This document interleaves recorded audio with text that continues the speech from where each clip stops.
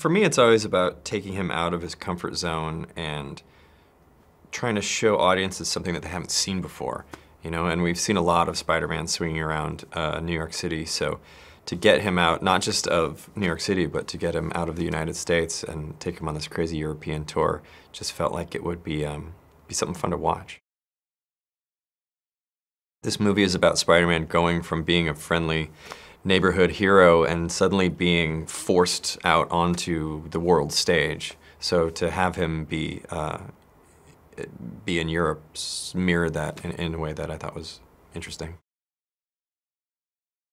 Dealing with the fallout from Endgame, I mean, Peter's in this situation where he's lost his mentor, he's disappeared and then come back 5 years later. Like, everything is kind of crazy, but what I think is so endearing is that despite all that, the thing that he's focused on at the very beginning of the movie is going on this class trip and telling MJ how he feels. So there's something kind of sweet about that. It is a really fun development process as someone who knew all the things that were going to happen in Infinity War and in Endgame to be writing the movie concurrently as those are being shot and edited. So, you know, they were doing all these crazy things, and then it was my job to figure out a way to explain them and see how they were going to affect my world.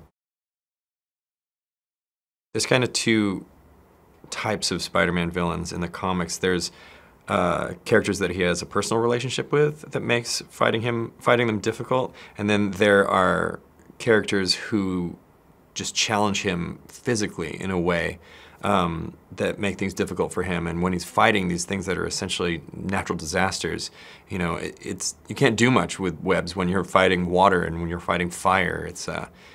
It was just a good challenge, I felt, for him. Jake's great. I mean, he brings so much to the role, and he's so smart, and he can do anything. So, yeah, it was like an absolute joy cracking this character together.